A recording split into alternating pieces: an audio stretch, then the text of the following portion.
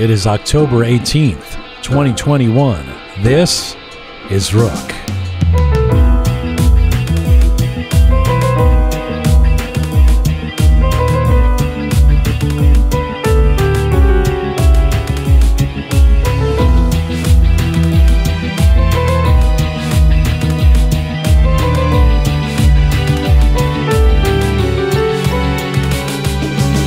He is an Iranian-American tech visionary that learned computer coding on a Commodore 64 as a kid during the Iran-Iraq War. Today, Hadi Partovi has become one of the most influential voices in the tech sector. He came to America with little, went to Harvard, developed Internet Explorer, and has been an investor behind Facebook, Uber, Airbnb, Dropbox, SpaceX, and more. Today, he's the CEO and founder of Code.org, committed to making sure every student around the world gets a chance to learn computer science. A feature interview with Hadi Partovi coming up. This is conversations from, to, and about the Iranian diaspora. Jian Ghomeshi. This is Roqe.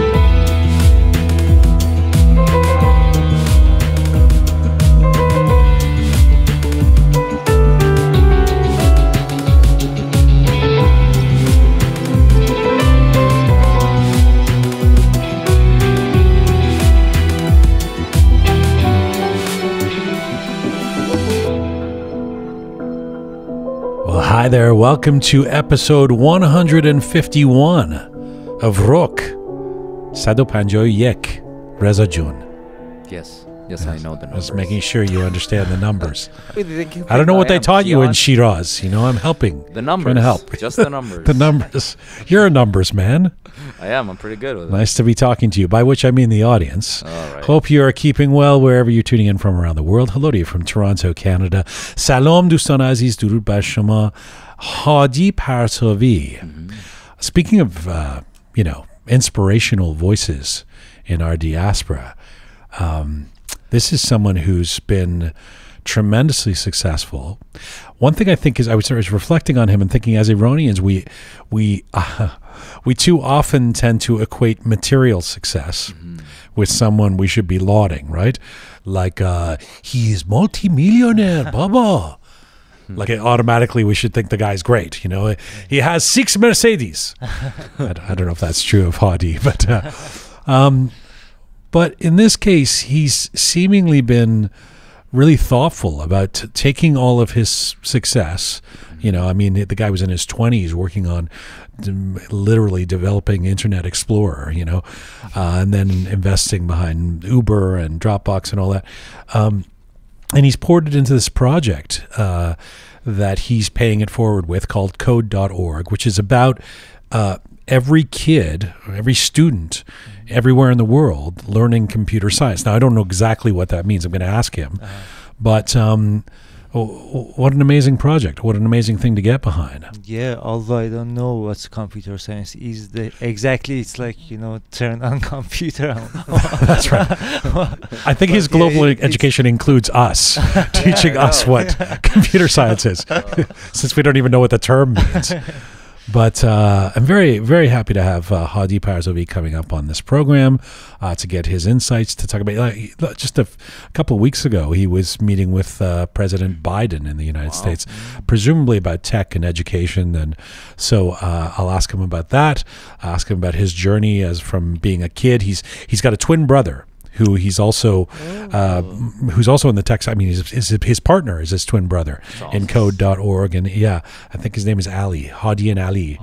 But anyway, we'll get to all of that with Hadi Partovi. Looking forward to it. Hello, Groovy Shaya. Nice to see your sweet face. Your surate ziba. Her suit face. Yeah. Oh yes, you've learned the word husuit, yes, which means hairy. Yes. And your face, I mean, you've just given up on shaving at this point. It's just, I mean, the beard is like at least 2 Khomeinis plus a Fu Manchu. Yeah, each day actually it's getting harder to shave, and I like it. You do? Yeah. What do you like about it?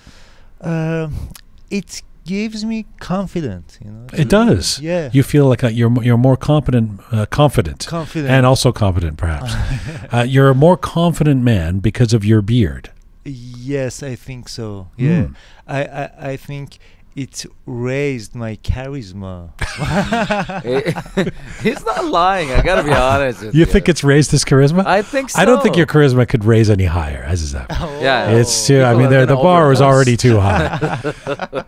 This is amazing. What a discovery! So, by growing an extremely long beard, we can elevate our charisma. In my case, yes. I think it's working for him. I really do, and I think his beard should have its own passport. Jesus Christ! Like it's on his own Twitter feed. Yeah, his own Twitter account. Hello, Captain Reza. Hello, sir. Hello, sir. By the way, Keon. Yeah, where's Keon? But she is under the weather. Oh. Yeah. So we sending her our love. You know what? You know what I did partly over the weekend? How was your weekend, Captain Reza? Were you buying properties, buying and selling properties? No, not yet. No, I wasn't buying properties. I was spending time with family, friends. It was pretty good. I saw a picture with you and your parents. I did. That was nice. Yeah. I took him out to Scarborough Bluff. Scarborough Bluffs. Scarborough Bluffs. But he suddenly got really Persian. I took them to Scarborough Bluff. I have been hanging out with and my afterward parents. we went to Starbucks. Scarborough Bluffs. Yeah. And then took him to Tim Hortons. Him or did you take both of them? Took them. Yeah, Yeah, both of them. Right. Both of them. How was your weekend? Well, it was fine. I spent a bunch of time, either wasted or productive, depending on how you see it, finishing Squid Game. Oh. No way. Yeah, the Netflix sensation, which I'm sure many of people listening, since it's #1 in 90 countries around the world. You know, I mean, that's part of the lure of it now, right? It's like, I got to see what the big deal is. And so now this Squid Game, I mean, first of all, I enjoyed it. The reason I bring it up is because, unbeknownst to you, Reza, Shaya and I spent about an hour phone call on Saturday morning discussing Squid Game. Are you serious? You guys we talked for an hour. It's like not as if we don't get enough of each other a year. I was on the phone with Shaya talking about Squid Game. This is the Korean smash hit Netflix series, 10-part series, because Shaya had said he's not so sure about Squid Game. You know, and I'll let you speak for yourself, Shai. But then, you know, he ended up watching the whole thing or much of it, and I got really into it. And I think it's a good series. It's interesting. It's thought provoking. There's things that I really like about it. There's things not so much. But two thoughts come to mind. One, I find it exciting. As someone who can remember the world in a pre-super globalized era, you know, which would be I guess, pre-internet and all the migration as much as it is today. This, to me, is an example of a truly globalized world where pop culture seamlessly crosses borders. You know, it's no longer, I mean, it's not like this is brand new in the sense that there were people in South Africa in the 80s, or Iran for that matter, listening to Michael Jackson, but that simultaneously everyone in the world can be watching a series that we're getting into, and for the series to not be in English. That's the other thing that is just kind of shocking, but as an immigrant, you know, it's so amazing to see. It's amazing to witness. Go, wow, like the whole world is captivated by this thing that isn't even in the lingua franca. It's not in English, which is so great. And the part two of what really gets me about it is I guess it's an example of how all things Asian, maybe specifically Korean, are really hot right now. Yeah. Like my nephew is just anything BTS. Anything Korean they're in love with. You know, it's anything Asian, BTS. Yeah, I mean, much more than that. So then I was thinking, so there's the international component. And do you know, have you been watching Squid Game? I haven't been watching it, but I know of it. I know about it. I know what the concept is, what it's about. Right. And for people who don't know what we're talking about, it's not, it's kind of like the Hunger Games, or it's like Survivor with a more dark twist to it. Yeah. It's kind of a futuristic kind of dystopian series about basically, you know, how we're headed towards the end of the world in a way, and capitalism gone amok, people, class differences, etc. Right, Shai? Is that pretty much, yeah? Yes. And also, I finished it last night, actually. Oh, you did? Yeah. Generally, I like it. But my problem with these kind of series is about some details in the script. Sometimes it's kind of repetitive. I like the games, the structure of the games, but I don't want. But to zoom spoil out. Wouldn't you rather people be watching this? I mean, notwithstanding the violence, which we can argue is gratuitous or whatever, but wouldn't you rather somebody be watching something mind bending like this than just another Love dating Island. series or something? Yes, yeah, 100%. And the yeah. fact that it's Korean, I mean, it's cool. Now here was my question: would Squid Game be as successful if it were Iranian? If it were in Persian, if it were in Farsi? No, you know why? Because people wouldn't kill each other. They'd just be don't talk to him. He owes me money still. Screw jab. I see. I just can't imagine. Unfortunately, I can't imagine. Even if it was just as well produced, and I invite people to comment, right, to us, tell us what info at Roqe Media if you disagree. I just can't. I just don't think we have the pop culture stock. I mean, there's a section of society, Western society or international society, that likes the Persian films, the art house films, or at least the Asghar Farhadi or whatever, But for a real pop culture breakthrough, for that, I just can't see it. It makes me kind of sad. What do you think that missing element is for it to break through? Because think about it, two of the most popular TV shows in the last few years have been Money Heist, Spanish show. Obviously, it's not an English show. Squid Game. Nomadland won best Oscar, and then Parasite. So the international content is breaking through within the mainstream media. But as you said, like Persian content, Middle Eastern content, really is not really breaking through and is not becoming mainstream. What do you think that missing element is? I hate to say it, but I think it's not disconnected from the fact that, as polls show, there continues to be negative generalizations and stereotypes about Middle Eastern people, particularly Iranians. And so there's a negative view of Iranians that pervades pop culture as well. And the proof is in the pudding, how this series will be a testament to how many things Asian, rightly so, greatly so, are considered positive now. I mean, it's an interesting thought experiment. Maybe I'm totally wrong. Maybe we just haven't made the Squid Game yet, and as soon as we do, maybe we should make it a new Roqe Media show. That's coming right. up. The Persian Squid Game. Persian Squid Game. I got an idea. Think Squid Game, but in Farsi. Not investing in that. Sorry. We're coming to you on roqemedia.com. It is there that you can link to all of our platforms.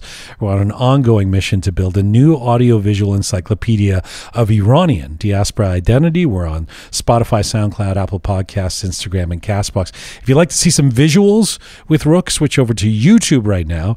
And if you like your Roqe descriptions and bulletins in English and Persian, check us out on Telegram. All of our handles everywhere, Roqe Media. And we would love you to become a patron of this program. We appreciate any support that you can offer to keep this thing going. We crowdfund, so if you go to our website, roqemedia.com, go to the top right-hand corner, you see a red button there that says Support Us. You can do so for as little as $5 a month, or you can make a major donation and help us out that way. Support us at roqemedia.com. If you're a regular listener, we really appreciate this. By the way, we've just launched a new series on Thursdays called The Contemporary History of Iran. We're getting a bunch of letters about that. The first episode was From Shahyad to Azadi. The last episode, The Americans in the 1953 coup, with Stephen Kinzer. This Thursday... What do we got this Thursday? This Thursday, we have something related to somebody who just had a birthday. Oh. Who is that, Reza? Who's an iconic Iranian figure who just had a birthday? Ooh. Reza hasn't been checking his social media. No, close. Close enough. Gugush. The Shahmanu. The Shahmanu. Or Farah Diba. Farah Diba. Yeah. So this Thursday's episode is about Farah Diba's impact on the arts and culture in Iran, particularly in the 1970s when she was quite young, but had a tremendous impact. And the person we're speaking to about that is Layla Diba, a curator and professor, not necessarily directly related, but I was going to say, is it like a cousin or a niece or something? There's some relation, but I don't think it's a direct one. So the Contemporary History of Iran Part 3 this Thursday, and we invite you to check out Part 1 and 2 that's currently up on all of our platforms. Right, Chaya? Yes. All right. I should. Thank you, Shai. I am feeling I have more charisma. I have raised my charisma. In his beard. I should mention for this episode a big shout out to Farid Amarion and York National Realty for helping to bring this episode of Roqe to your ears and eyes. York National Realty, a boutique real estate company based in Aurora, Canada, that provides top-tier service with its team of Farid, Sean Fadavi, and Nahal Sultani. They are a full-service realty firm that are there for everyone from first-time home buyers to investors looking for new opportunities in the communities they serve. Farid and team have also made it their mission to give back to the Iranian community in the diaspora and have supported a number of Persian community events and projects. If you are looking for real estate, especially in the Newmarket and Aurora region, Ontario, Canada, this boutique firm is where you should go. Thank you to Farid, Sean, Nahal at York National Realty. Here's where you go. On Instagram, York National Realty. That's on Instagram. Go to York National Realty. One word.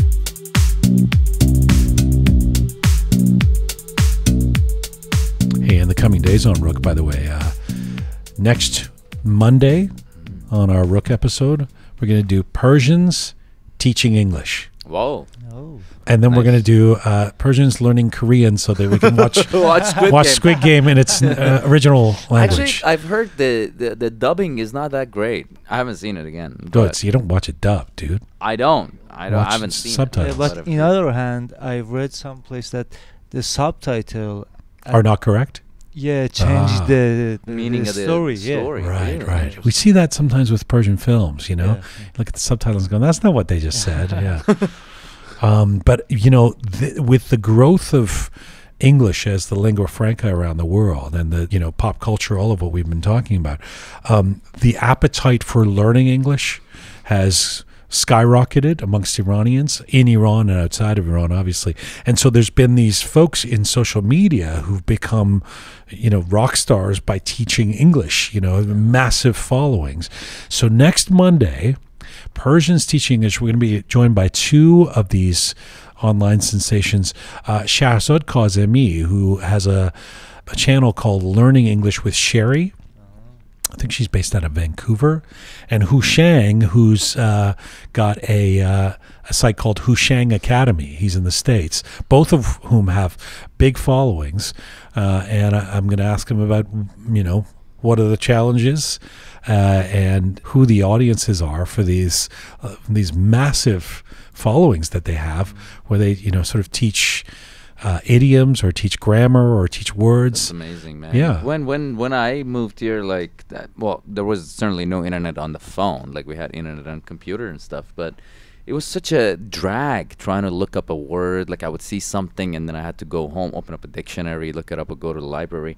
Nowadays, just Instagram. And I was actually just showing Shaya. I was blown away by this new feature on, well, it's not that new, on Google, where you can take a picture of something and it'll tell you what it is, the name of it, the origins of it, like it just All of that scares me. Yeah, really Scares me. it excites me. Yeah. How Wow. so? Why does it scare I don't know. I mean, this is out of control. Yeah. You know, we take a picture and it'll tell you. Well, I gave up on privacy long time ago, Oh, but, yeah. but this kind of stuff it freaks me out. Too bad we don't have a tech visionary coming up on the show Oh. to speak to about these things. No, I mean the whole Facebook Nice. thing. I have to ask Hadi about that in a few minutes. But anyway, I mean these it is too bad, Reza, for the sake of our show, that there weren't people to teach you to speak English I know. 15 years ago better, so that it would. Otherwise, I would have known it's bluffs, not bluff. I took them to Scarborough Bluff, and then we went to Starbuck. You keep directing the show over there. I'm trying my best. Reza trust Jun. me. And, This ship is out of control. And Ziba Shaya. Oh. We'll talk to you on the other side. Let's call up our guests. Here we go. Let's get to our featured guest. You know, there's no shortage of Iranians who've overcome adversity to find tremendous success in the world. And in some cases, those folks who have built their story with intellect, hard work, determination, independence. But even in that category, my featured guest today is extraordinary in terms of where he's come from, what he has accomplished, and how he is giving back. to the world. Hadi Partovi is an Iranian-American tech entrepreneur, investor, CEO, and co-founder of the education nonprofit Code.org. It's an organization that advocates computer science training for young people worldwide and provides coding curriculum for schools. So Hadi was born in Tehran and spent a childhood taking cover from the Iran-Iraq War. As an escape from their circumstances, as the story goes, Hadi and his twin brother Ali taught themselves to code with their Commodore 64 computer at home. This was a prophetic beginning, you might say, to what would become a highly successful career in technology. After immigrating to the United States, Hadi spent his summers working as a software engineer to help pay his way through high school and college. With all the educational boxes checked off, he obtained his bachelor's and master's degree in computer science from Harvard. Hadi pursued his career in technology starting at Microsoft, where he rose into the executive ranks. As an entrepreneur, he was on the founding teams of TellMe and iLike, and as an angel investor and startup advisor, Hadi was an early investor in a few little companies like Facebook, Uber, Dropbox, Airbnb, Indiegogo, and more. And right now, the CEO of Code.org, Hadi Partovi, joins me from Seattle, Washington today. Hello, sir. Hello, thank you. And it's a pleasure to be joining you. And thank you for that extremely generous introduction. I should add, by the way, that my twin brother shares almost half of the bio that you said. He's an identical twin brother, and is also true about him as well. I want to make sure he gets equal credit for things we've both done either together or life stories we've shared. I appreciate the shout out to Ali, and I'm going to ask you about him because that in itself is remarkable, the way you guys, the trajectory of your lives and the parallels. Let me just start off with, you recently were invited to meet with President Biden about cybersecurity and technology, and I've seen pictures of you, Hadi, with President Obama as well. What is it like to be an Iranian kid who fled after the revolution and is now basically on speed dial, apparently, with the White House? Well, first of all, I wouldn't characterize my relationship with the White House as being on speed dial, but it has been really remarkable and unique.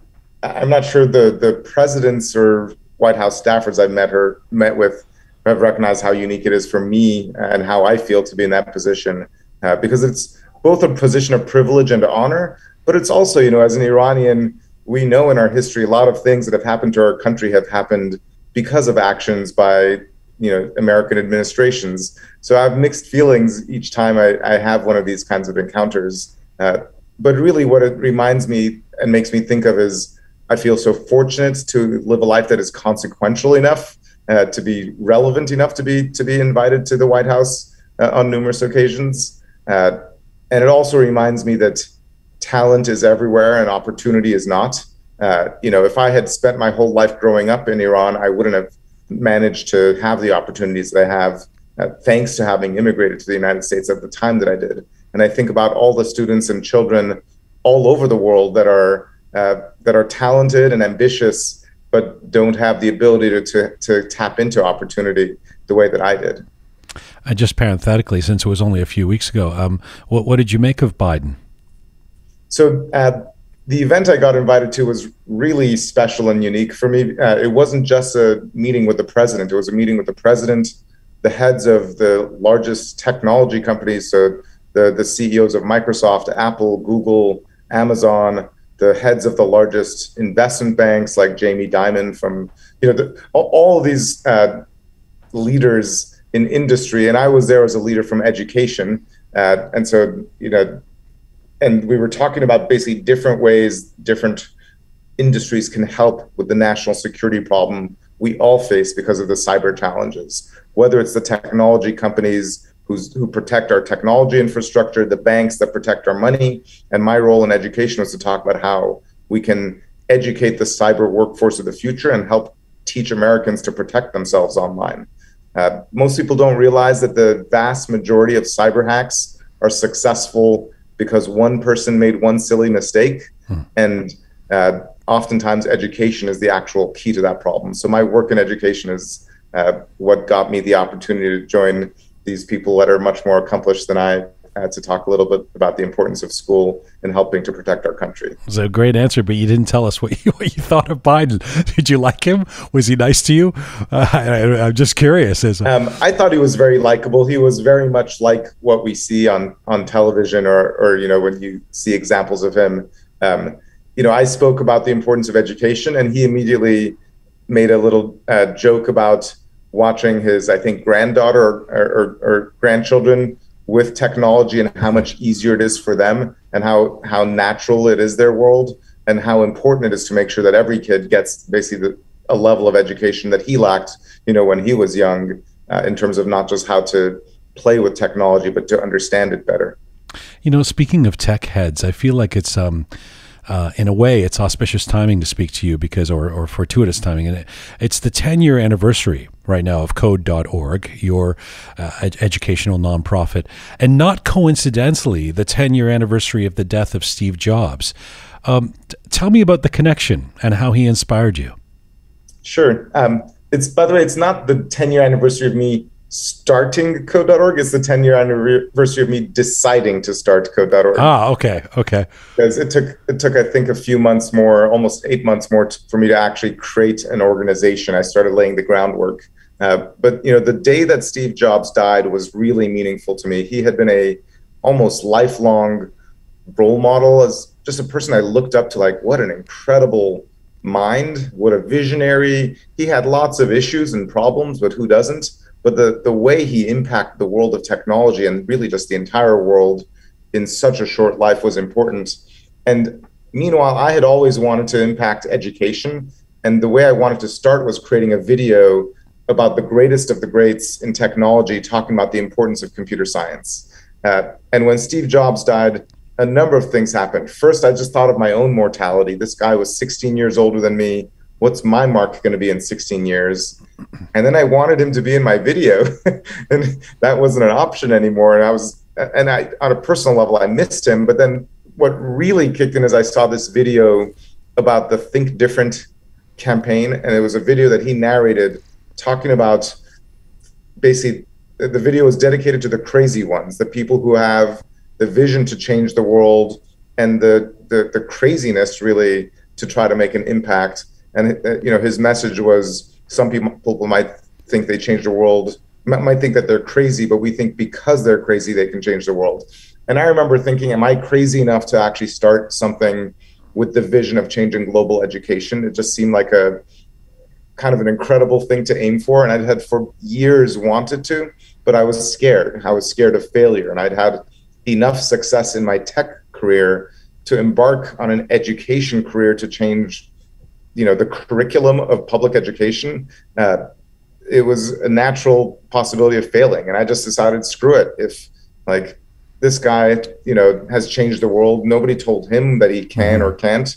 He just decided to. By the way, there's poetry in the sense that you were, or you have been for at least up until that point anyway, for most of your life, the Microsoft guy, not the Apple guy, right? So yes. The love or the appreciation and the celebration of Steve Jobs is coming from the other side of the fence, which I thought was interesting when I heard that story. Why education? It's not abnormal for someone who's been very successful and someone who's an angel investor or has that kind of clout to give back. There's charities, there's foundations. You've made your life, and I don't want you to be modest about this because I think it's a beautiful thing. You've made your life changing education. I mean, that's become your goal now for the last 10 years, as opposed to being a businessman, I suppose, in the traditional sense. Why has that been so important to you? That's a great question, and the answer is very personal. And I've been lucky to have become successful enough as a businessman that I, first of all, have the chance to have this focus, and I'm still part-timing it as a businessman. But my full-time work is on education. And the reason is my father, Firuz Partovi, which many older Iranians may know him. He was the first professor at Sharif University, and he basically hired the entire teaching staff of Sharif, which back then was called Aryamer, and he ran the physics department. So he had already dedicated his life to education. And so being the son of a a physics professor and my dad and a computer scientist and my mom, like all Iranians have a sense of the importance of education, but having a father who basically helped create a university gave me an extra dosage of really valuing education. And, so many Iranian families left Iran in 1979 at the time of the revolution, and my extended family all left. People have often asked me, why did you stay? And I was 6 years old, so it wasn't my choice. But we stayed because my father believed that the university and the education system should stay strong during a time of upheaval. And it was a major sacrifice, which my mom was not at all supportive of, to be honest. And there were lots of arguments like, like, let's leave, it's dangerous, it's dangerous for our children. And my dad wanted to help Iran's education system. And so that left a very strong sense in me about the importance of education. And my success has come really from my education, whether it was the informal education from my parents or the formal education I got by going to Harvard. The opportunities I've had that have opened up to me because of my education are not available to most students. And the reality is, even the best educated people in the world usually don't get a chance to learn computer science because it's not offered in their schools. So you could go to the best private school and then graduate from Oxford and never take a class in computer science because it's not on the menu. The vast majority of schools in the world don't teach computer science. Let me stop you there because, first of all, I want to get into the story, and I love that you brought in your father and your parents because they're obviously such a significant part of who and what you've become. But I just want to understand the terms, and forgive me for like a naive question, as I often say, treat me like a 6-year-old on this one. But what is computer science? I mean, in other words, why should every kid be taught it, and how is it different from like knowing how to use a computer? Is that computer science, or is do I have to know how to program a computer or something?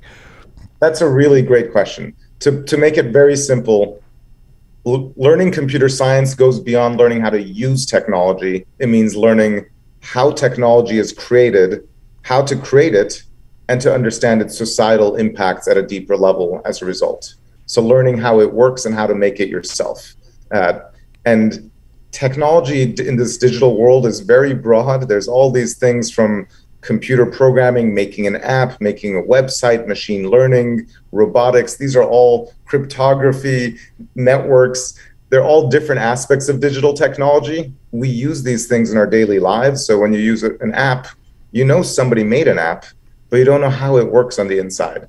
And the reason students should learn this, there's multiple reasons. One is just to know how the world works. Everybody in the audience that is listening to this probably learned how the digestive system works or how photosynthesis works, even if you don't decide to become a doctor or a botanist. You know, photosynthesis helps make plants make sugar from light, and that's how fruits grow and so on. It's not because you want to get a job in it, it's just to be well educated. And in today's world, understanding how an algorithm works or how an app works or what is machine learning, it's not just because you could get one of the highest paying jobs. It's because even if you want to become a doctor, the future of medicine is being changed by these things. If you want to become a farmer, the future of farming is being changed by these things. There's really not any subject or field of study or industry that isn't being changed by technology. And so if you're not... Explain that to me. If you're a farmer or a guitarist or a plumber, why does knowing how to make the computer, why is that important? In the case of a farmer, farming is moving to self-driving tractors and drones monitoring the fields. And the farmers of tomorrow aren't going to be driving their tractor trailers. They're going to be actually coding them to say, this is the area of the field, and this is how the drone needs to monitor the crops. And people are making the tools easy enough to learn, but I guarantee you a student who learned 9th grade computer science will be a better farmer dealing with that. And in fact, if you ask today's farmers, not just the farmers of the future, today's farmers in the United States, their top challenge is that the tractor technology they deal with is so complicated, they need to download patches and security updates just like you and I need to download on our computers. And managing the software patching of their farming equipment is something that is scary to them, just like managing your own computer might be scary.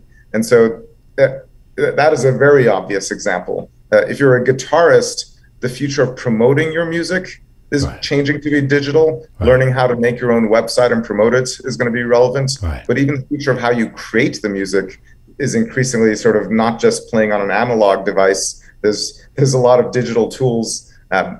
We are increasingly digital citizens, and I'm not suggesting that everybody needs to become an expert. Everybody doesn't need to become a surgeon, but having the 9th grade biology level of understanding of what is even going on there is something that I think is important. And just before we leave it and get to your story, you started something called code.org. That's the organization. And then there was the Hour of Code. What is the Hour of Code that has become, has grown tremendously in the last 10 years? That's a wonderful question to ask about the difference. So code.org is an organization, a nonprofit founded with the vision that every student in every school should learn computer science. But the problem is why the number one reason schools don't teach computer science isn't because they're against it. It's they don't even understand it. They don't know what it is, and they're scared of it because the adults are scared of it. They're like, I don't know what it is. I didn't learn that when I was young. I don't know which kids, like, that's probably for the geniuses and I can't teach it. That's just their impression. And we needed a way to change the stereotype, to change the dialogue so people realize I can teach it, my kids can learn it, and they're going to enjoy it more than they enjoy math class. And 1 hour is enough to get that message across. If any teacher in any city or country tries just 1 hour of coding with the right tools or curriculum, they'll realize that 7-year-old girls and boys love it. And they, as a teacher, suddenly feel like, wow, I just taught something I never learned in my classroom. So we created this campaign, this grassroots campaign, the Hour of Code. And that isn't just a campaign for code.org. Anybody who cares about technical education can get behind it. And it's really become almost like an Earth Day in schools, in that schools, hundreds of thousands of schools all across the world celebrate something called Computer Science Education Week, and then do 1 hour of coding basically to plant a seed of change. And what ends up happening is after 1 hour, the kids say, can we do that again tomorrow or next week? And the teachers are like, yeah, we have to do that. We can't say no to learning. Kids don't come in and say, can we do math again tomorrow? That's not something anybody asks for, really. They do ask for computer science because they enjoy it, because of the creativity. And so that has become our number one agent of change in schools. Okay, I want to come back to technology and ask a couple of philosophical questions around technology before we end off. But let me pick up on this idea of who you are. I'm going to ask you in a moment about growing up in Tehran, but I just think you're doing so much that kids today have to relate to, and I think, okay, then you have to relate to the kids. And I mentioned your audience with the president. I mean, you're pretty much, if you know this, but you're described as a pretty big deal these days. You're the guy who helped create Internet Explorer. You're the angel investor from Facebook and Uber and Airbnb. You're rich. You're well known. How much can you relate to the you of 40 years ago, the Iranian kid who didn't have much when he arrived in America in the 80s? First of all, when you said all the things I've accomplished, what went through my mind is an Iranian joke that, like, my mom would be like, "Vali in yeki doktore." I'm not a doctor. Oh, please. We talk about that all the time, but you, "Vali bebin Reza pezeshk shod," but you're. I mean, I don't think you're going to get that from parents. I'm not going to become a doctor. No, I mean, I think you the ship sailed when you went to Harvard. That's allowed. You're allowed to do anything after that. Surely. It's funny because there's two extremes at which it's hard to relate to me. At one extreme, most people don't relate to somebody who's wealthy and made it at the level I have. At the other end, most people in the world don't relate to somebody who spent their evenings in a basement holding their ears while their neighborhood was getting bombed, or, had to worry about his mother getting snatched off the streets and beaten because her hijab fell off her head. Both of those are extremes. But there's so many things, because I've lived through both extremes, that I've had many experiences that lots of people relate to. Mm-hmm. Coming to a country as an immigrant is a story that many, many people relate to, not just Iranians.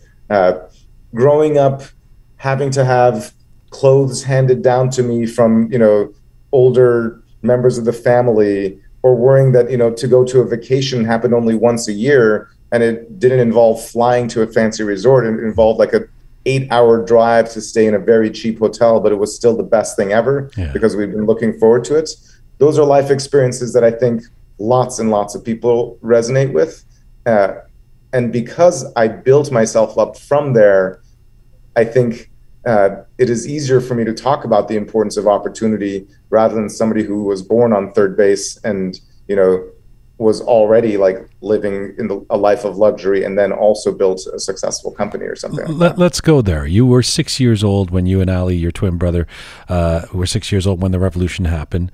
And you have described your childhood as very difficult in Iran. I mean, many folks talk about this, but you guys were in an interesting location. I mean, you've talked about the 1,000 nights you had to spend in the basement avoiding bombs. Tell me about those days living next to a TV tower in Tehran, the implications of that. Sure. First of all, we've now had some arguments because my brother says it was less than 1,000 nights, and I've heard different things on Twitter about how many nights Tehran was bombed. So I'm not sure how many nights it was. For me, it sure as hell felt like 1,000 nights. And many Iranians who lived during that time remember the Ajir Ghermez, the red siren that would go off, like just this loud noise. And I was young enough, I didn't know where the noise was even coming from. Was it on the radio? Was it on the TV? Or just was it blaring through the streets? But just when that sound came, you had like 30 seconds, I think, to just prepare the candles and kerosene lamps because all the power was going to be cut. And then it was just going to be darkness for the entire city. And basically, we'd go to the basement. And for us, we lived a short walk, and a walk that, as a 7-year-old, I could walk to the TV station, sort of park that was near the TV station, and we could see the tall tower. And Iran at the time had, as I knew it, one TV channel. Like, as I remember it as a kid, and maybe again my memory is wrong, but I didn't have 13 channels or like 100 channels like today's kids have. There was one channel, and it was almost entirely propaganda. There were almost no good cartoons on it, and therefore the enemy, Iraq, wanted to take out our communications. They wanted to take out the propaganda source for the country, the thing that was giving everybody their information, their news, telling them what's going on. Hitting the points of communication for government was important, so that was their target, and it was very close to our house. What's interesting is I, at the time, didn't even know what really was going on. I knew there was bombing. My parents were telling me it was the neighboring city that was getting bombed. And I was too young to recognize that we wouldn't hear it if it was in a different city, like we wouldn't be holding our ears. And they would say to hold your ears extra tight, and that the best way to hold your ears tight is to also cover your eyes. And I didn't understand that was not needed if the nearby city was bombing out. So I was just holding my eyes and my ears. And that was, looking back on it later, I have more trauma than I did in the moment. In the moment, I remember like we would play like, when the bombs were gone, we'd just be sitting around with candles and, play little word games or voice games, or you like start a little poem and the next person says the next thing and then the next person says the next thing, and just inventing, spoken word games amongst ourselves to keep ourselves entertained. Right. Speaking of propaganda, I mean, you talk about being 6, 7 years old, post-revolution, having to go to school. I guess you're 7, you're 8 years old, and scream "Death to America, Death to America," which isn't that extraordinary because we know that that's what kids had to do at the time. The interesting part is you talking about the fact that you would do it, but you wouldn't believe it. And I love that in the sense that it says a lot about, I mean, for an adult, that's sort of understandable. They've got the context. You just talked about the context. You didn't know what's going on, etc. But somehow you knew that this wasn't real, that even though you were chanting the words, it wasn't something to buy into for you. How did you avoid indoctrination, do you think? Well, I don't know. I would say because I was lucky to some extent. I was lucky that I had educated parents and I had visited America for actually 2 years. while my mom was getting her master's in computer science. And so I had learned English before I came back to Iran in kindergarten. I was an unusual Iranian that my first day of kindergarten, I didn't speak the language. In Iran, as an Iranian boy, I had come back to my home country and was learning, and I remember being scared entering kindergarten. And so I had loved the time we spent in America. And when the revolution happened, everybody I loved in my extended family, my da'is, my khales, my aunts, uncles, cousins, everybody fun left to America. So what I knew is I wanted to go be with the fun people and not be bombed. And so when I was chanting "Death to America" or stepping on the American flag at the entrance to our school, in the back of my mind, I knew I want to be there. That's where all my people, my family that I grew up with, are over there, and I know they're not getting bombed. And I knew my mom really wanted to go there. I knew the cool movies that I couldn't watch came from there. And I think this is something many Iranians knew. But what was difficult is you didn't know who else felt that way. And you couldn't share that thought with anybody safely other than your parents. There was no sense of who might be either with the government or just against you, or you've actually said something very interesting. I thought this was quite inspired. I mean, it gets my mind going. You've said 1980s Iran. I can't remember where you said this, if it was in social media or something, but you said you were living through the ultimate extension of what today we call cancel culture. Can you describe what you mean by that? That's pretty funny. Yes. Well, because, today's cancel culture, people get canceled because basically they're no longer famous or they're no longer loved, or people think, oh, they did something bad.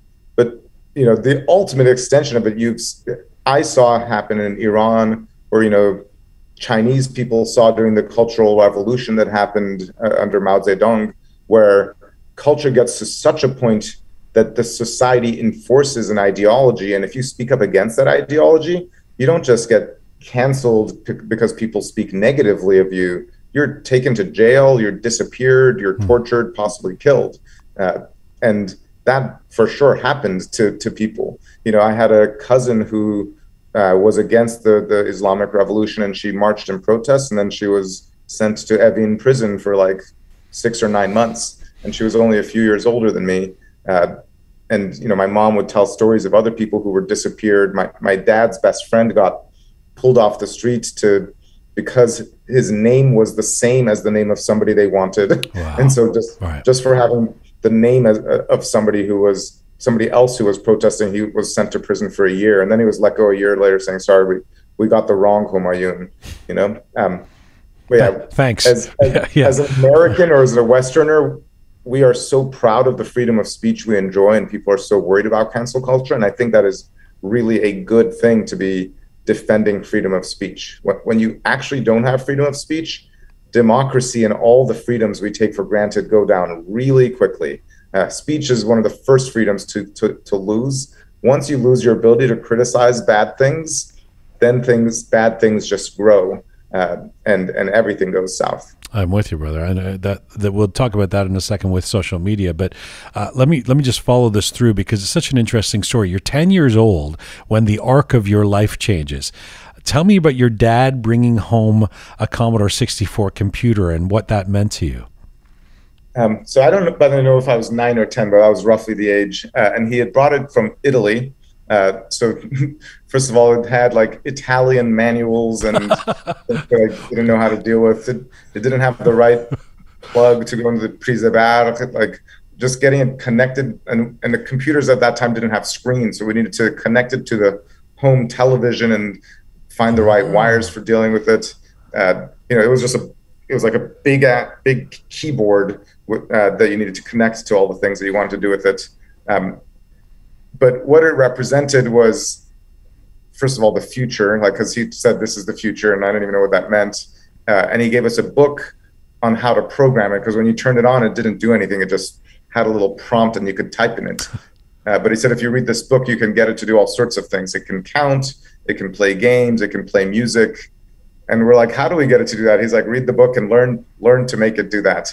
And I think most kids, if you gave them that challenge today, they wouldn't do that because there'd be so many more fun things to do in their life. Right. They could just go play a game or whatever.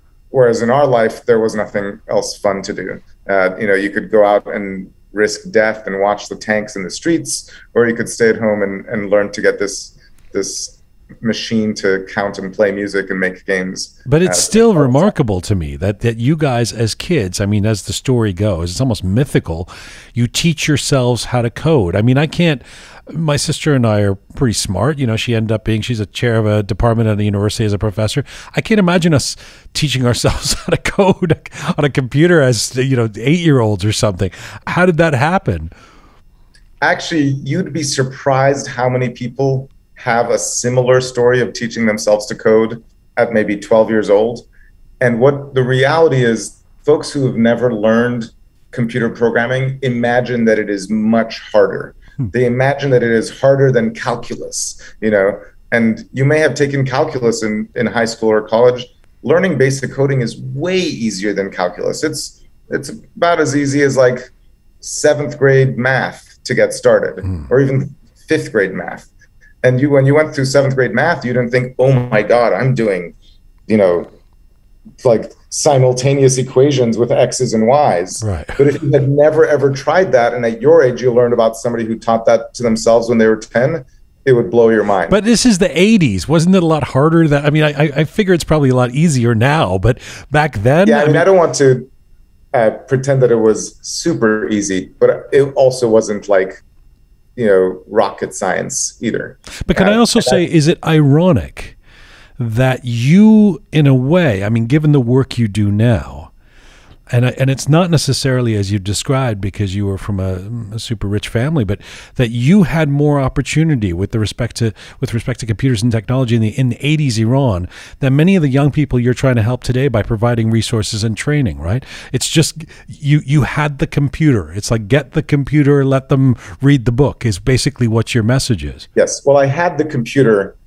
The computer wasn't enough. I had the motivation, which was partly because I lived in such a terrible environment that this was the only good thing.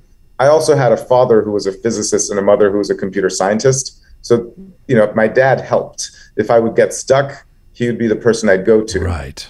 I wouldn't say that he taught me, but I wouldn't say that I taught it with just a book and zero help.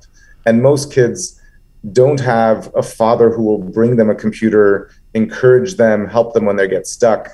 And so my parents were a very big part of that opportunity. And not that kids don't have parents, but just most kids don't have tech savvy parents because it's new and most of us aren't tech savvy. Right. And that has been what has been unique to me. And it's funny because when I came to America, my family was poor. We couldn't afford a home. I went to a really fancy private school on financial aid. So my brother and I were the poor kids in the school who were the poor immigrants, and every one of my classmates had like a Mercedes that was given to them from their parents. But if you look at the trajectory of my life, this computer and this knowledge has made a massive difference in where I ended up relative to where my high school classmates ended up. I was going to ask about you coming to America because and not that your parents didn't have status and being the professor, the computer scientist, all of that we would value in them. But there is a tendency, Hadi, as you would imagine, to look at someone like you and just assume he was one of those Persian rich kids or rich kids that you just described, who had an upper hand somehow. How else could you have achieved such success? Your entire family, the four of you, your mom, dad, and Ali, and you lived in one bedroom when you first came to the U.S.? You lived quite modestly. What do you think you learned from that? That's a great question. First of all, my dad and mom had no status at all when we came to this country. My dad had helped start a university in Iran, but because of his immigration status and because he hadn't been published recently in American universities, he couldn't get basically a job as a professor in America. He started working in administration at MIT and Harvard, and at a much lower status than he enjoyed in Iran. And in fact, he had to work in Boston while we lived in New York, and he'd drive back and forth 200 miles multiple times a week just to see his family while making money. My mom worked as a secretary by day as a department store salesperson selling clothing at night. And she has a master's in computer science, which in this day and age, a woman with a master's in computer science can easily get employed. But being an immigrant from Iran during the 1980s, right, that was not what. Basically, it was, they had no status. My extended family in parts of the world had status. My mom's family, the Khosrow Shahis, those members of the family who had gone to Europe had managed to bring more of their money out of Iran. But my grandparents and my parents had none. And we grew up, for the first few years, there was a bedroom in my grandparents' house. And not only we shared one bedroom, there was 2 twin beds joined together for the 4 of us. And so I remember in 7th or 8th grade, like I couldn't bring friends home because there wasn't a home. And I would be embarrassed to show them my bedroom because it wasn't my bedroom. It was like my mom's clothes were in it with my dad's clothes. And I remember growing up with my brother and I would fight every night about who gets to sleep on the side of the bed, because if you're in the middle, you'd fall in the crack between the 2 twin beds and be squeezed between all these people. So I mean, the expectation or the romance to a certain extent is to say that teaches you who you are, to value material things, how life isn't easy, how to overcome adversity. Was that all true for you, or is all of that a bit of a romance? It's actually absolutely true for me. There's lots of things I would say that I'm humble about, but one thing I'm very proud about is having been grounded in just reality of seeing difficulty in life and seeing it juxtaposed with really great things. Like, I went through the tough life during the Iranian Revolution, but I had visited America. And then when I came back to America, I lived through basically a relatively low-income childhood, but I was going to school with these very wealthy kids. And so I actually knew what I was missing. Do you know what I mean? And that gave me not only a sense of resilience and ability to overcome adversity, but also a sense of motivation of, I want to get to where those other kids are, or I knew where I wanted to get to. How do you think it manifests itself in your work today? I mean, if I don't know if you can even answer this, but do you think, I mean, for example, does it lead you to have more patience with people who have a startup, or how do you actually put those lessons that you've learned into practice in the way you deal with people? Gosh, that's a really good question. I didn't expect such thoughtful questions. First of all, not a day goes by that I don't just think how lucky I am to live the life I've been living. Like, to get to go to the White House and meet multiple presidents, given where I started, or just to have food every day. Like, when I buy something on Amazon and I can click buy and I don't worry about how much money it is or can we afford one. Most people don't have the luxury I have, and I feel blessed. And just knowing that I feel blessed is a great thing. It makes you a happier person. So many people who are successful aren't happy. The other thing, in terms of my investing work as an investor, I look for entrepreneurs who have an intrinsic drive for some reason, because the hardest challenge with entrepreneurship is persistence and sticking through failure. And you need to have something that's driving. And different things drive different people, so it doesn't need to be the same, but that's something I look for. And then in my work at code.org, it brings meaning to why I'm helping teach computer science. It's not just to help people become coders. It's to help students and children have a pathway of opportunity, because like I said at the beginning, talent is everywhere and opportunity is not. And there's so many kids who could have the path I had, but they don't have the father I had to guide them onto what things to learn. And their school should give them that preparation. And when schools don't even teach computer science because there's no teachers in the school who think that it's real and the system doesn't put it in as part of the curriculum, kids just get left behind. And addressing that so that no kid gets left behind that way is what brings meaning to my work. That was a great answer. In as much as that seemed to be off the top of your head, that was that's exactly what I was looking for in terms of how it manifests. It makes a lot of sense.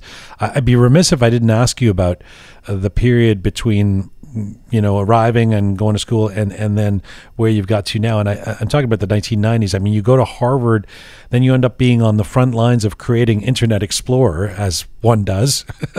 This is in the 90s. Do you look back at that era fondly, or marvel at how naive the world was about where technology would end up 20 years later? I look at it fondly, but it's also just incredible having seen 20-something years later how much the world has changed from technology. But I was lucky not only to go to Harvard, but to graduate Harvard basically at the dawn of the World Wide Web as we know it. So the year I graduated was just a perfect time for somebody who had studied computer science. It was just this explosion of the coming of age of the PC and the birth of the World Wide Web. And joining the Internet Explorer team, I wasn't, they were so desperate to have good people that it wasn't just that I was lucky to be on that team. They were like, oh my God, we need you, and we need as many more people as we can. So I was at the right place at the right time in a really great way. And it's sad because Internet Explorer now is just a sad joke. It's such bad technology that Microsoft itself canceled it. At the time when I was building Internet Explorer, it started off as a sad joke too, but basically the work we did built it up from 1% market share to dominant market share as the number one best web browser that everybody was using to connect to this magical internet. And then Firefox and Chrome came along, and Microsoft stopped paying attention to the web and to the web browser, and then Internet Explorer just basically declined. But the years that I was there were very foundational for me. I learned not only how to manage teams, how to manage products, how to build great technology, but I also learned that I wanted more purpose in the work that I did. And it brought me purpose that I'm creating a tool that millions of people, hundreds of millions of people were using to discover the internet for the first time. But it also brought me sort of lack of meaning to recognize that also what I was doing was helping crush a competitor, the small startup Netscape that had popularized the Netscape web browser. Right. And I didn't feel good about that part. That didn't bring meaning to my life. And so I realized that, the technology I build has global impact. As a 25-year-old, I was building something that hundreds of millions of people were using. And it made me start thinking about, okay, if I can have that type of personal impact, what is it going to mean later on? Perfect. That's a perfect segue, because I said I wanted to come back to technology and ask a couple of, quasi-philosophical questions about it. But you've been a big proponent of technology, and technology is awesome. And I don't want to, I'm not necessarily, when I'm saying technology, referencing, the thing that helps our air conditioning in our house or a surgeon do their work in a hospital. But in terms of the gadgets that we carry around in our pockets and the screens, and technology is increasingly the cause of, we are told by multiple studies over and over again, loneliness, depression, suicide, shaming, a Manichaean world where everything and everyone is seen in black and white or good and bad. How do we contend with that? How do we love technology and know what's happening in terms of the toxicity of it at the same time? This is a deep question. And first of all, I'm not the only person with an answer. Everybody has their own answers on it. It's funny, the philosopher Yuval Harari has proposed that mankind was at its happiest when we were hunters and gatherers before we domesticated plants and invented farming, which was probably among our first technological inventions after basic stone tools and fire, and that we were happiest then. And the history of mankind since then has been to invent technology that, on the one hand, makes our lives more productive and more convenient and supports a larger population, and on the other side, reduces some freedom or makes a slave to the tools that we've built, or destroys jobs or things like this. Many of the issues we're dealing with technology today are repeated issues. Technology that automates jobs is something that has happened throughout the history of mankind. Technology that people are scared of because of its impact has been the case since all time, whether it's the invention of the steam engine, the printing press, all of these things have pros and cons. The way I would say about it is, first of all, I'm proud of us as humanity, as a race, to have come from caves to now invent the things we're inventing. But these things that we're inventing can be used for good or for bad. Just like the nuclear inventions of Einstein can make bombs, and they can make cheap, clean electricity. Mm-hmm. Right. Software technology also, it's not just a question of what could you do, but what should you do. And in fact, this is part of one of the reasons code.org is important to me. The work I do in terms of education is to make sure that computer science classes teach students to think about the societal impacts of technology. And that's also something that I think belongs as something every kid learns, not just the ones who become the future coders. Right. But I almost want to say, learn the computer science, but at the same time, don't go on Twitter and see white nationalist stuff and body shaming. I mean, I don't know how you navigate that, Yeah. And social media, especially right now, is sort of the tip of the spear of what people complain about or are worried about from a standpoint of technology. But there are many other risks or potential downsides. And one of the things we need to recognize is that technology is an amplifier. It amplifies our own instincts as humans. Humans invented war, but then they can use technology to make bigger tools for worse wars. And, as humans, we're not perfect, especially as societies, we're not perfect. And so social media can bring out the best in us, and it can bring out the worst in us. And it's always difficult to figure out what is the right way to do this stuff. But what I'm sure about is, as we teach students computer science, we should teach them to think about the societal expectations and societal implications. Whether they're the ones becoming the coders or the ones becoming the voters, they should have an understanding about this stuff. So speaking of social media, you were an early investor in Facebook, and I'm not going to ask you about the details of how you feel about what people have said about Facebook or what happened in the back rooms or decisions that were made. But I do want to ask you on a general level. Like, we know how big a deal Facebook has become, but it has gone from, a benevolent way to stay in touch with your ex from high school to what many see as this evil instigator of much of the misinformation and polarization our world faces today. We come from a country, our ancestry, where a revolution went wrong, in the eyes of many of us today. It was a popular revolution, right? And didn't work out the way we wanted it. What do you do when a company you have worked with or invested in or hoped for does not end up being everything you wanted? I should first of all say, when I was lucky to have met Mark Zuckerberg when he was 21 years old. And that was for sure being at the right place at the right time. And at that time, nobody envisioned today's Facebook. There were no sort of backroom decisions then around some evil plan to control the flow of information or impact elections or things like that. His vision was around connecting people, to bring people closer together, to provide sort of the backbone of how personal identity is defined on the internet. And I would say very much a well-meaning, well-intentioned vision, but also very bold and big vision. I don't think anybody at the time could have imagined the level of influence, impact, power for good or bad that Facebook has. And I think many of the last few years, Facebook has just been playing catch up with impacts that it didn't predict. And the problems it's trying to solve aren't just Facebook's. One joke I made once is Facebook has a challenge of trying to cure human nature disorder. Facebook isn't alone. Communication mediums and publication mediums often bring out the worst in us.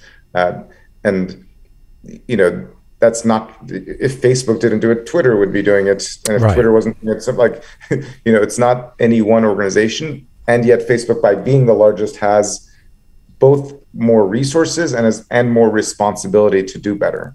Do you end up personally lamenting it though? Do you go, "Hey, Bobajan, why did I put money into this thing?" Or why? I mean, do you or do you go there? I mean, in your own mind at all? I don't, but maybe that's because I'm rationalizing and feeling okay about myself. But the reality is, I put my money in when it was a pretty small company, and I took it out soon after the IPO, long before any of these issues. So there was no point of time there that I thought this is a terrible company. And in fact, I thought it was a great company, and these were people inventing, future highly important technology. Right. Right now, when I look at it, there's many things I would do different, and there's times that I've written Mark and given him suggestions for things I'd do different. I'm not the type to try to make public noise and bash anybody or anything. You can get very popular throwing stones at other groups and bashing people for doing things the wrong way, and I get critics doing that to me. But I prefer to stay focused on either doing good myself or applauding people who are doing good. And I'd rather be less popular, but keep my public words to be positive. But I have shared privately thoughts with either Mark or Sheryl Sandberg about things they could do differently. To be fair, everyone has changed their mind. I mean, I remember literally probably 14, 15 years ago, proposing something when I was working at the CBC at the network, saying, what if we did a special called, is Facebook really good for you? And at the time it was a big question, it was almost like a very outlandish question to ask, a very cynical question, because nobody thought, well, what's wrong with Facebook? I mean, it's, where I go and see old pictures of my friends or whatever. So it's clearly evolved and become maybe a runaway train in some ways. I appreciate everything you've just said. By the way, also isn't just Facebook. Right. What should the rules be for social media? And especially as Iranians, since we recognize the importance of freedom of speech, it's a tough problem to solve. It's not just one company's fault, and how to solve it by regulating speech is not simple. Yes. At all. Yes. Let me end off with a couple of personal questions. I wanted to come back to your twin brother, Ali, who not only he's an identical twin, right? You guys are like twins, who's also been your business partner. I mean, he's the co-founder of code.org. I always think these things with twins are so interesting to me. I mean, you're clearly ambitious. Nobody does all the things you've ever done in your life without being an ambitious person and a very focused and directed person. How competitive are you? And why didn't one of you go into music or medicine? I mean, you both literally have trod the same path. It's very curious. Tell me about you and Ali. So first of all, I would say we are competitive, but I think in a good way. I remember always growing up that most ambitious people compete with themselves. Like, I can do this, but then I could do better, and then I could do better. But when you have a genetic identical version of yourself, if I would compete with him, it's because obviously if he can do it, I should be able to also, because there's not a single thing he's got since birth that I didn't have. And so it would be more, he would learn a song on the piano that I didn't think I could learn, but if he learned it, I can definitely do it. And it'll make me think I can learn an even harder song, or when he started his first startup and it was successful and he sold it for a lot of money, I was like, wow, obviously I could do that too. And it wasn't because I wanted to beat him. It was because he had clearly showed that that's something one of us can do. So I want to also be able to do it. And I think that's a relatively healthy competition. But I would also say siblings also have tensions. We've had tensions between us many times throughout our life. I don't want to pretend that it's just been like, oh, everything has been positive with nothing bad. But we will always be brothers. And so and just the life stories we've shared, much of what we just discussed has been not just my story, but also his story. It's a very unique to have shared something like that with somebody in that. So it's going to have a bond between us that is pretty unbreakable. My sister is probably the only person in the world who can, get me with just a look, who can just antagonize me or win me over or whatever with just one little look of the eye. I could just imagine the connection between you two, the symbiosis and the energy is through the roof, both in a good and bad way. I mean, it's amazing that you do all these things together. Let me finish. You've talked about being an Iranian who has led the American dream. Tell me how you identify the American dream today. Sure. I'd say I'm an example of somebody who's living the American dream. I wouldn't say I've led it, but I've lived it. And I would say America is a country, but America is even more than a country. It's an idea. America just stands, I think, globally as the idea that people should have freedom, equality of opportunity, and the chance to build a better life for yourself. The American ideals may not even always be held to in our country, in the country that I'm living in, but they're ideas that have inspired the entire world. And to me, the American dream is something that I had read about when I was in Iran. The idea that you could be poor, but work hard, work smart, and build not only a living for yourself, but to, live a very comfortable life, and you did it yourself, is a powerful idea that lots and lots of people want, either for themselves or for their children. And part of why I started Code.org is I realized that, at least in America, that dream is not working out for lots of people. There's lots of people who are working hard, are learning the things that school is telling them they should learn, and then they graduate and they're full of debt and they don't see how they're going to make it. And there isn't a path that works for anybody in their neighborhood, and they don't see anybody who's made it.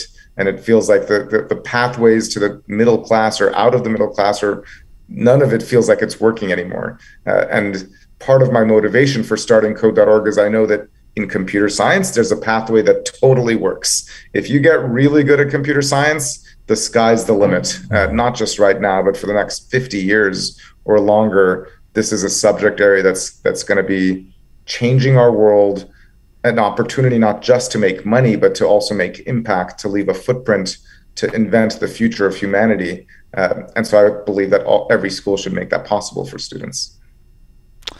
It's great to talk to you, man. A final question. When are you starting your cover band featuring the music of The Cure?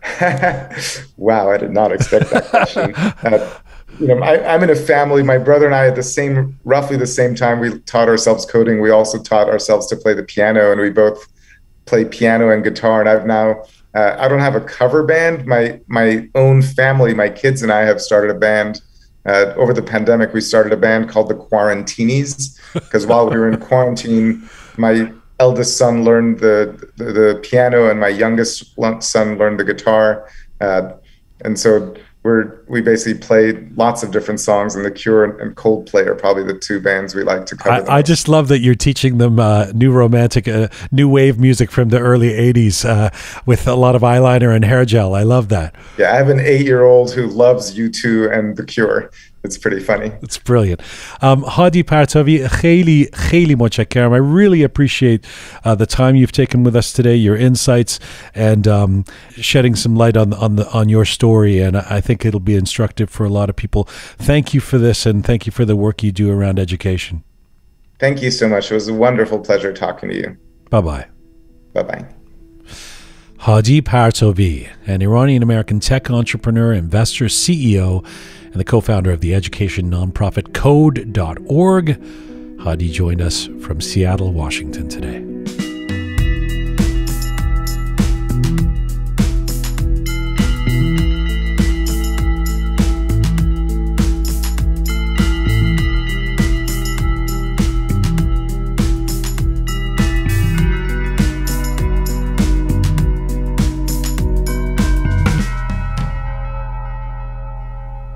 Right, microphone's back on for Groovy Shia and Captain Reza. Wow.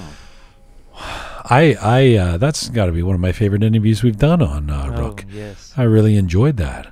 Yeah, me too. I loved it. Huh. What'd you love about it, Reza? Well, you can relate to him, I guess, as a super successful. I joke. Yeah. No, yeah, but honestly, like this is an Iranian I'm proud of. I'm proud, and again, going back to the debate of being like the pride versus happiness and all that. I'm happy to call myself an Iranian, but I'm proud of an Iranian like him who's truly like made a difference and is making a difference. And in fact, I just sent. I looked up his Code.org, and I sent the website to my girlfriend because her son is a genius, super genius in computers and coding, and I wanna look into like try to register him for his school. It's fabulous. It's amazing. Nice. Yeah. Nice. Shia? what can I say? I mean, all the twin people are genius, but this one is really Oh yeah, giving yourself credit. no, what? All the witch people are genius? Twins. Oh. Yeah. But he's a twin. actually, I remember, I know that we also in our house when we were a child, we were playing with Commodore 64, Commodore 64. Yeah. Yeah. You didn't happen to learn coding. Yes, that's what I mean. He's like, I love that Hadi was just like, I mean, there was nothing else to do, so we became computer geniuses. It's like, I can think of a lot of kids who didn't, also had nothing to do, but didn't actually follow that path somehow. Yeah. There's 3 of us in this room. I was playing drums, Reza. I had things to do. I tried a drum kit to play. No, but yeah, I mean the path that he's gone through it. I'm fascinated by that. When he was kid, especially, he wasn't rich and calm life. He was in the war, and then when they moved to United States, they live in the modestly. Yeah, and that's really fascinating, because maybe people thought that he's a rich kid but no, he's a genius. He built his own path, and I really appreciate it. And I think, I believe him when he says that he learned from that. He part of who he is the guy who came with nothing. So it's a bit like Ali Parsa, these guys who are. I have a more. I have more confidence that they can relate to those of us who are not superstars of tech or material wealth or whatever, because they've been there. They've been there. They've been. He didn't just have a silver spoon his entire life. You know that expression, right? No. So the expression is to be born with a silver spoon in your mouth. It means to be born. Silver spoon. Means you're wealthy. Means you're a rich kid. Yeah. I only said, do you know that because you were looking at me blankly, Mr. Barre. You were looking at me. What's it? Chenge? Chenge is the meat. That's a piece of meat. Right. Sorry. You don't like it. Jian. I was trying to get I always get, is it Barre or Chenge, or which one we say when he's looking at me like a goat. What was that debate we were having in England? It was about what to call a goat. No, goat or sheep? Sheep or lamb? Yeah. Which one is lamb? What to call a lamb? Yeah. We said, and I was confused because I thought Chenge referred to. I didn't know it was just a generic term for meat. I thought it was like it referred to the animal. So I was like, how many titles does these animals have? A lot, yeah. No, but I think it was like lamb was the meat of the sheep. Who was our guest again? Doesn't take a lot for us to Hadi John, if you're still listening to the interview, please turn it off. My Hadi. apologies. Yeah. So do you think who is more powerful, like Biden or someone like Zuckerberg? Yes. Zuckerberg is more powerful. I think that's what everybody's so afraid of. Yeah. Yeah, these guys. Those platforms are shaping our minds, right?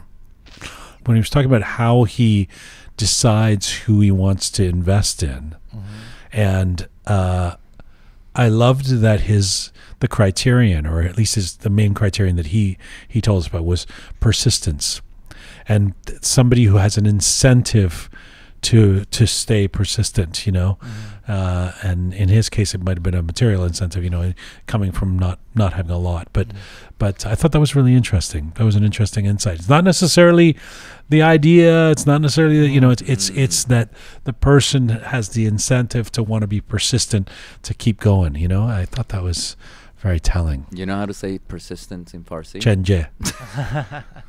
Bukalamun. Aferin. Na Jian Jan. Pushtekar. Pushtekar. Aferin. Pushtekar.